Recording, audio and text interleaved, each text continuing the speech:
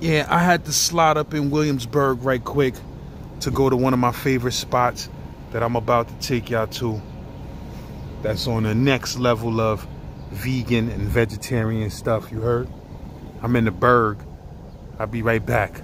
So I'm in Williamsburg, you heard, LAZ, the fat vegetarian. Know what I mean? Trying not to get a ticket out here. I see some tickets on dudes' cars already too, so I ain't slipping. You heard? But I'm out here in the Berg to go to one of my favorite joints. I think this joint was voted best, is a vegan spot. I think they was voted best vegan or vegetarian spot in the whole country. Definitely in New York, but I think they was voted the best in the whole country. The type of stuff they got in here by Chloe, it's witchcraft, you heard? Type of stuff they sell, their menu is so crazy, you won't believe that the stuff that they sell is vegan and vegetarian. You understand what I'm saying? It's unbelievable. Their food game is unbelievable, you heard? And the stupid thing is, I don't wanna play games with y'all. Their whole menu is bananas. But when I come here, I get the same thing every time, bro. You ever had something so good at a restaurant that you just can't stop getting the same exact thing and you don't never get a chance to try new stuff? That's me with this spot, man. But I'm about to show y'all right now, you heard? I'm running up in there with the Rikers mask. I'm wilding, you heard?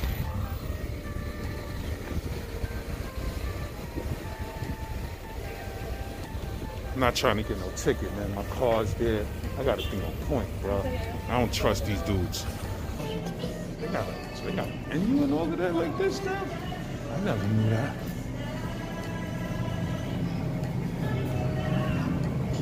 How you doing? Can I just order a spinach artichoke dip and an avocado toast? Brian?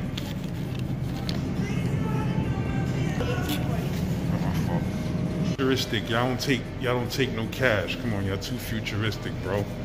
Y'all ODing.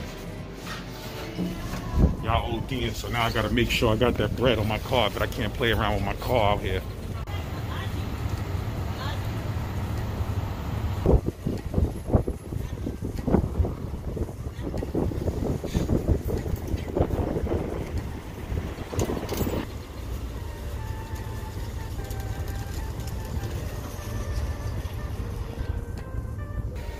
I'm in there wondering why the chick got a little attitude a little bit. It's cause I got this Rikers mask on. You heard? I'm like, yes, man, I have the vegan artichoke dip. Got the big stupid Rikers Island mask on. She like, yo, this dude bugging out. It's a pretty tight fit there, buddy. You got the big wild UPS.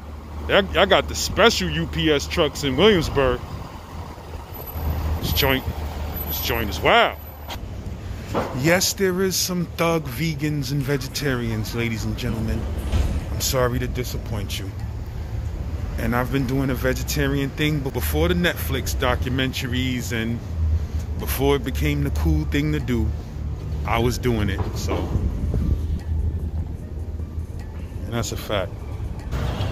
Traffic cops got me so nervous. I saw a dude with a construction vest on. I almost ran down the block. You can't trust these traffic dudes. You be going for 30 seconds, you heard? Come back, it'd be a wrap. $150 on your joint. You be mad at the world. I ain't trying to get a $150 meal. You heard? I'm a thug vegetarian. I don't know if this is my order. I think it is. Yes, it is. Oh yeah. Oh, yes. Yes. Yes, it is. My name is not Ryan, and she wouldn't even give me the pleasure of being seen when I came to pick up my order because she's mad at the Rikers mask, you heard? I know better. And she's mad I didn't give her a tip. Bro, I'm not tipping for takeout. I'm sorry. I'm gonna keep it 100. You understand what I'm saying? I'll tip. If I'm eating at a spot, I'm tipping, and I'm tipping right. I'm representing my black people, and I'm tipping right. But where I draw the line is tipping for takeout. I'm not doing that, my nigga. I'm sorry. And then if I do tip, it's gonna be $2, $3, and I don't want to look cheap like that, so I might as well just not tip at all. But the tipping for takeout thing, I'm Gucci, bro. Spending money at your shit, be happy. Yeah, the whole vibe, her whole vibe though, I'm gonna keep it real with you. Her whole vibe was a little racist. Like, you know how sometimes you go to a restaurant and you just be feeling like they feel like they too good to serve you. Like, you understand what I'm saying? Like, I go in restaurants, I be peeping, like, certain people get a good warm reception, and then I come up in there, it's like, I gotta serve this dude, like, you feel what I'm saying? Yeah, you gotta serve me, bro. Go get my message to the chick that works in there. I was a vegetarian when you was combing My Little Pony doll's hair, you heard? When you was combing Twilight Sparkle's hair, when the My Little Pony dolls had the big faces, when you was playing with Pinkie Pie and all of that, I was already a vegetarian, bro. So, you know what I mean? Step your service game up, by Chloe. This is why y'all filing for bankruptcy and all of that, trying to stay alive. I know it's a rough time, but if you want to stop having a rough time, you better start being a little bit more pleasant to your ghetto and hood customers, bruh.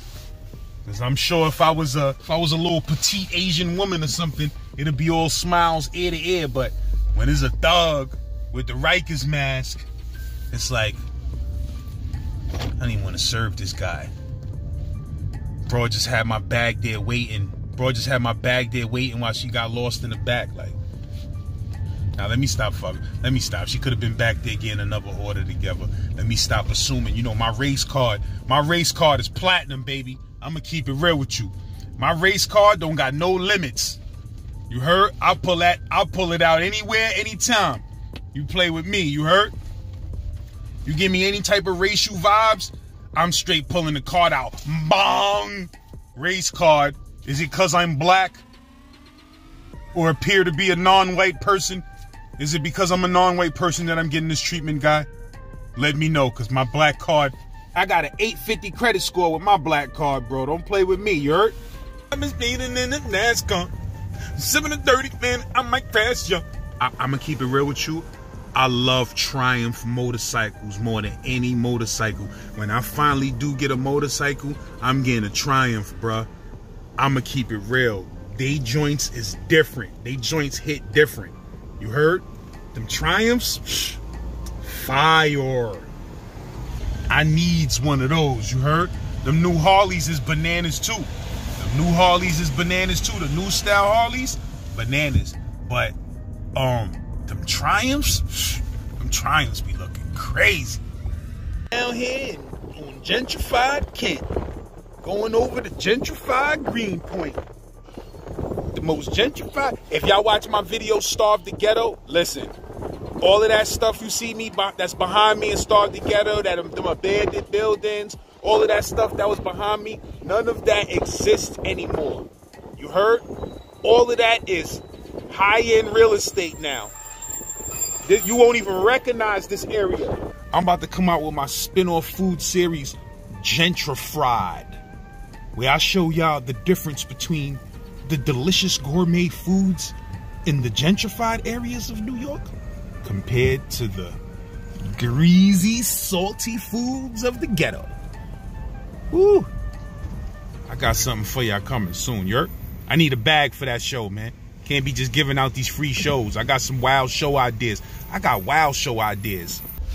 Hey, Mom, can we get 12 PlayStations today? Sure, Billy. It's a nice little bag by Chloe.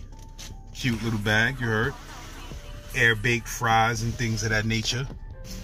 All right, it's time for the unboxing. You heard? This is the avocado toast. Now, they change this up like every month. Every month is a different, or every season. I don't know if they do it every month or every season, but every month or every season is a different flavor avocado toast. Like sometimes it might have snow peas and bulb onions. Sometimes it might have shaved Brussels sprouts on it. So I forgot what this one is, but I take all of them, boys. But it's like, yo, this is the avocado toast, you heard? Let me put some light on this for y'all so you get the full effect. This is the avocado toast. I forgot what it is. I forgot what's on it this time, but it's vegetarian, it's vegan. They're all vegan. Delicious. delicious. You heard? This is exoticness, bruh. By Chloe. I would eat this food outside, but it is blistering, bleeding brick outside. For real, for real. So I'm in the whip, baby. I don't even know what these are. Leave a comment if you know what these are. They're delicious though. Avocado.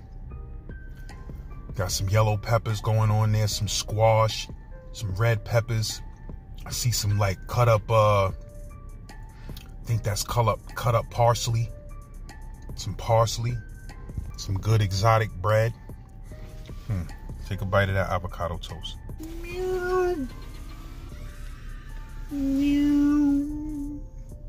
Avocado toast, baby. Oh God. Oh God. Look at that. Look at the greens on that bread. That bread don't got greens like that. I don't know how exotic it really is. You heard? That's a fact. Let's just get a bite of this though. But just because I'm not a full vegan doesn't mean I don't love vegan food. I love vegan food.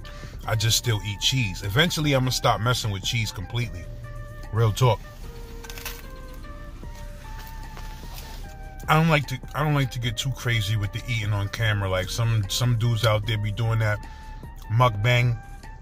They be ODing, like busting all type of giant lobsters and crabs, and that's a little bit too much for me.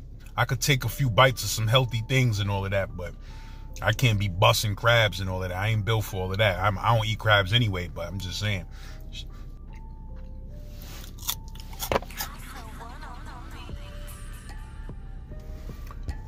When I step my life up and I start getting some bread to do this the correct way, this whole show gonna be filmed in 8K. Real talk. Never mind 4K. I'm gonna film it in 8K so you can see the pores of the food for a fact. Gotta get my money up first to do all of that though, cause that 8K be taking up so much space, bro. You ain't gonna be able to do that with a phone. You're gonna have to get a compact, high-powered camera with a hell of a memory card. You heard? Avocado toast was delicious. I'm gonna keep it 100 with you though. It ain't better than the one with the shaved Brussels sprouts, and it ain't better than the one with the snow peas and bulb onions. But that was delicious. But it's not better than the shaved Brussels sprouts one. That one is on the next plane. There's another spot that makes some delicious avocado toast right there on 2nd Avenue train station. You come out, it's that little park right there. It's like a little restaurant that's in the middle of the park. I don't know if it's still open. I think it's still open. They sell coffee and stuff like that, but they got some wild avocado toast in that spot too. You heard? Delicious. Let's get to the real reason why I came here. Let the unboxing begin.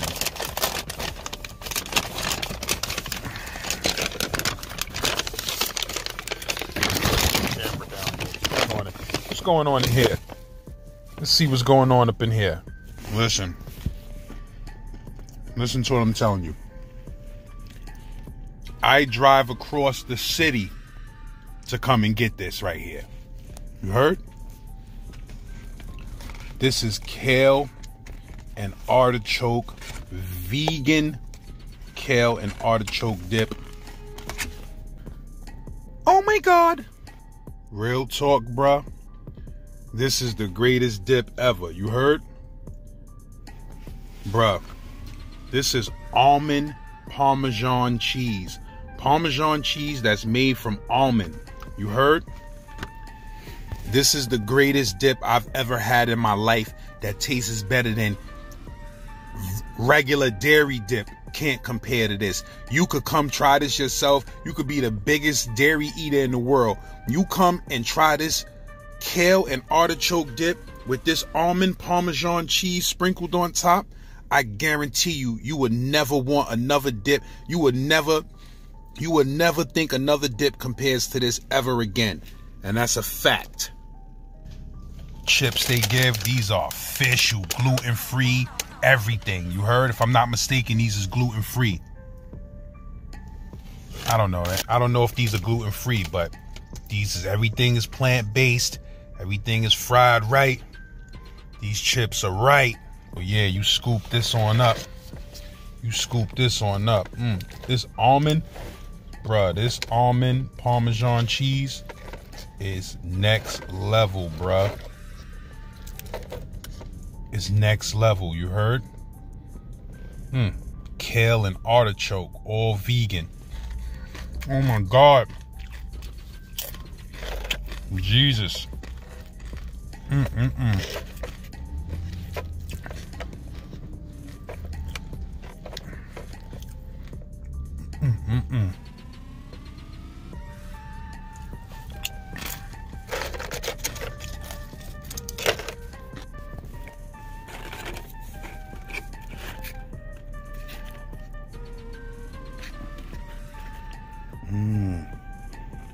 All vegan, baby. Artichoke is one of my favorite foods. When my baby mother was pregnant with my newest child, my son, when my baby mom was pregnant with my son, literally for the whole 9 months, I didn't eat anything but artichoke sandwiches. That's all I had a taste for. Grilled artichoke, artichoke salad. Read up on artichoke. It's one of the greatest foods you could put into your body. Artichoke, delicious. Delicious.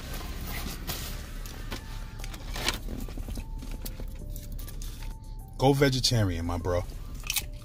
Go vegetarian. You hear me? Go vegetarian, my brother. Just get it over with. Get it over with. You heard? Go vegan. Get it over with.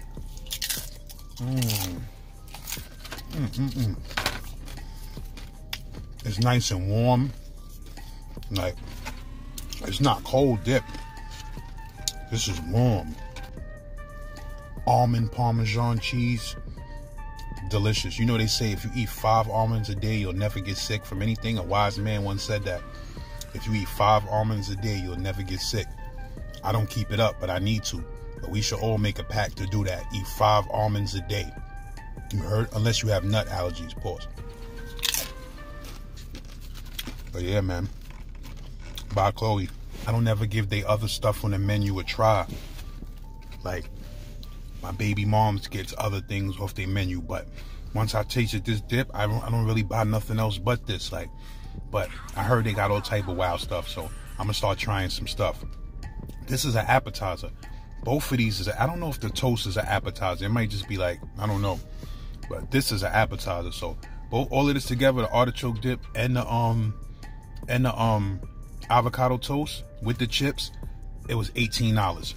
It's not bad at all. Their prices are not that crazy. Their prices are not that crazy, but if you're gonna go there with your girl or something to eat, be ready to spend $50 for both of y'all to be happy. You heard?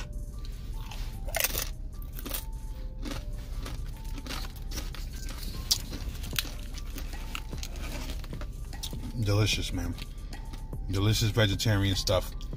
You're gonna you're gonna dust the whole thing off by yourself. Trust me. You're not gonna be able to stop dipping these chips up in that. You heard? There's some in Manhattan. I ain't go to the ones in Manhattan because I ain't gonna be able to park my car nowhere. But not too better in Williamsburg, but it's not as bad as Manhattan. But yeah, man. By Chloe. Check them out. Get out.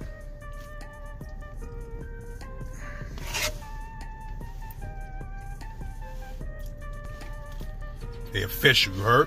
What I'm doing with this show is breaking the myths of vegetarianism for people who think we don't eat nothing but twigs and leaves. We eat right. Here's the proof. Here's the proof right here, bro. Spinach artichoke dip. You better get you some of this. You heard? You better get you some of this right here, boy. Beverly Road, Beverly Hillbillies. It's Bev time, baby. Like we always do around this time. Today, I've been eating a little bit of I've been eating food with a little bit of salt in it lately. So it's time for my weekly whole day of alkaline water, bruh. When you know you eating salt, it's time to flush. You can't, I know it's unrealistic to say you're gonna drink alkaline water each and every day, but at least a day out of that week, you gotta just get you a big, but it's a small bottle. get you the big bottle of Essentia like this, or Fiji. Guzz it, you heard? So this, like when I feel bad when I'm giving my kids like chips and stuff like that, I just slide them my alkaline water to the head, like, yo, hold that, put it in my son bottle, all of that. Drink that alkaline water, bruh. Get that salt out your system. You get that pH balance correct.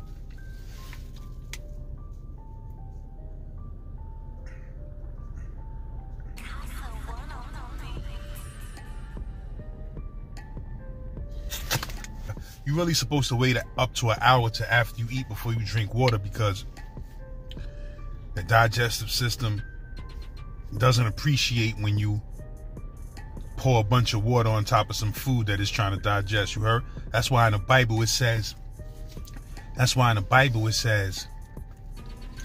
he makes me to lie down in green pastures. The science behind the sheep lying down in green pastures is, after the sheep graze, they're thirsty and they want to drink.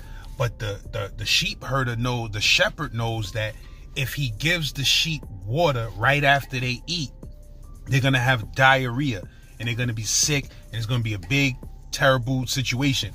So he takes them to the green pastures where it's cool and not burning hot, where they could lay down in the cool grass until their food begins to digest. And then in an hour or so, he could take them to drink. So the science behind that Bible verse is deep. So it's like the things that you want right then and there, it's not always what you should have right then and there. Sometimes you gotta go lie down in the green pastures and cool off until your digestive system is ready. Same thing with everything in life, bruh. But let me stop being Laz the philosopher while we trying to eat food and stuff like that. Deep food. That's my next show. Deep food. We just drop jewels with the food now, but that's dope though, right? Real funny, guys. Real fucking funny. Beautiful indigenous artwork. Too bad there's no indigenous people that can afford to live here anymore.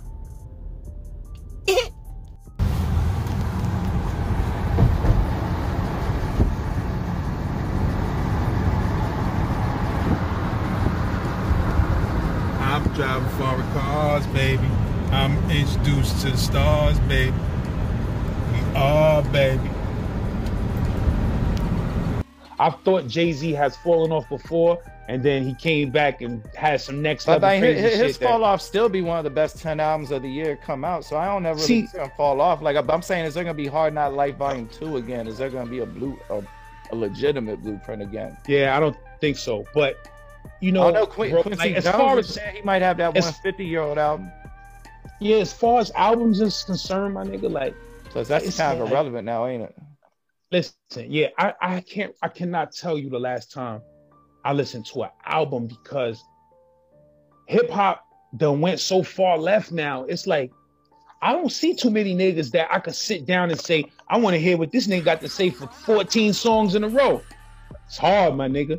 Yeah, I mean, because, like, you know, I'm a smart motherfucker. So if you can't educate me with your bars, or you can't teach me something, or you can't, because make no mistake about it, my nigga, rap is about game.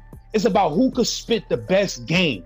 You understand what I'm saying? What makes a rapper nice is his level of game that he spits. You understand what I'm saying? If a nigga can't teach you no game, he's not a dope rapper. You listen to, you be like, if I listen to a nigga like Richie Rich, Pac Man from Oakland, if I listen to Richie Rich is saying shit that's making me say, I gotta step my motherfucking game up out here.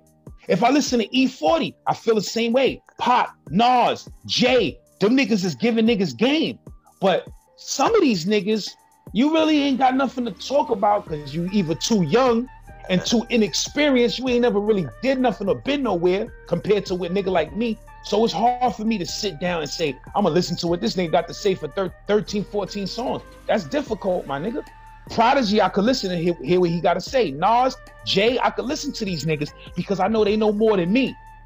You feel what I'm saying? But some of these other rappers, like, I could listen to your single, but I can't lock into your album, my nigga, because you can't educate me. I can educate you. Even though you may have $1 million. You're a lucky motherfucker. You still stupid to me.